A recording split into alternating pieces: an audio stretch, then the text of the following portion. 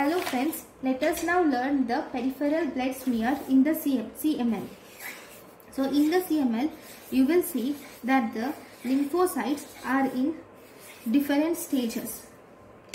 So the lymphocytes, you will see a promyelocytic lymphoblast, metamyelocytic lymphoblast. You will see presence of a band formed. Okay, you will see lymphoblasts of different sizes. There will be a neutrophil also. Okay. So because lymphoblasts are present in different,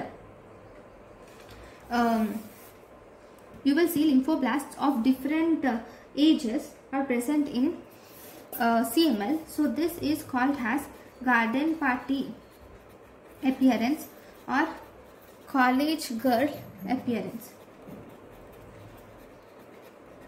This occurs because in chronic myeloid leukemia there will be leukocytosis with shift to the left. Okay, so this is about the CML histological appearance. Thank you for watching.